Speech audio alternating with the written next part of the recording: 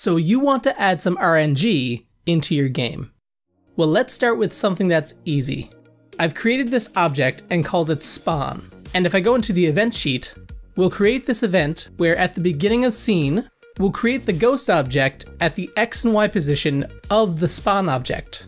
And then use the condition pick a random object, and then choose spawn.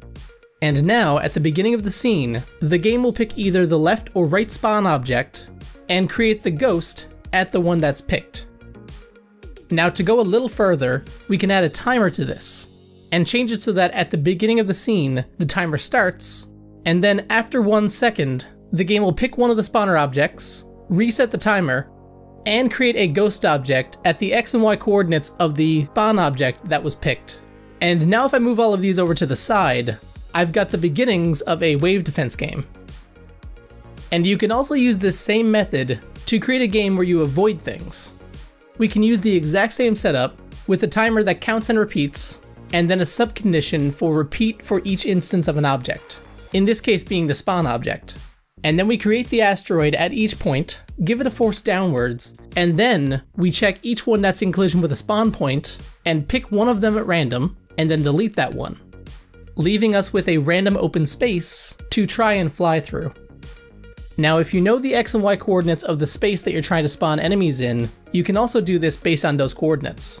So if I go to the event sheet and get rid of this pick condition, I can go over to the create action and change its coordinates to random in range, and use the furthest X on both ends, and the same with the Ys, to create a rectangle where enemies will spawn. But you really want to have a spawn animation if you're going to do this, because otherwise enemies will just spawn on top of the player, and it will feel really unfair. Next, we're going to take it up a notch again. We'll be spawning objects in a level using the spawn point system, but deleting the spawns afterwards. If we go to the event sheet, you'll see what I mean. So it's basically the same event, where at the beginning of scene, we pick a random box spawning object, and then create a box at the point of that object. But then we delete the object, and we have this in a repeat condition set up to repeat 3 times. And then we do the same thing for the trunk and B. And then at the bottom of this event, we pick all of all 3 objects, and then delete them to clean up all of the ones that weren't picked. And that looks like this. I can reset the scene over and over and over again, and you'll see that the enemies and boxes are all spawning in different places. And this can be used to make the same level in a game feel different. Like in Stardew Valley, where the layout of the mines are pre-built, but where the rocks and enemies spawn are randomized. And now we're going to get a little more advanced. I've set it up so that the box object breaks when you shoot it, and it's going to spawn either an apple, orange, or strawberry based on a randomizer variable that gets picked when its hit animation finishes. So just before it gets deleted, it will pick 1, 2, or 3, and then create either an apple, orange, or strawberry. And you can use this system to have randomized loot or rewards for killing enemies or breaking objects in your game. But you can use this to create bundles of different effects or things that happen based on that randomizing number. And speaking of Stardew Valley, creating a room and then randomizing where everything is inside of the room, we can do something similar in GDevelop with external layouts. Open the project manager, click to add an external layout, open that layout and link it to the scene, and then build a level inside of that layout.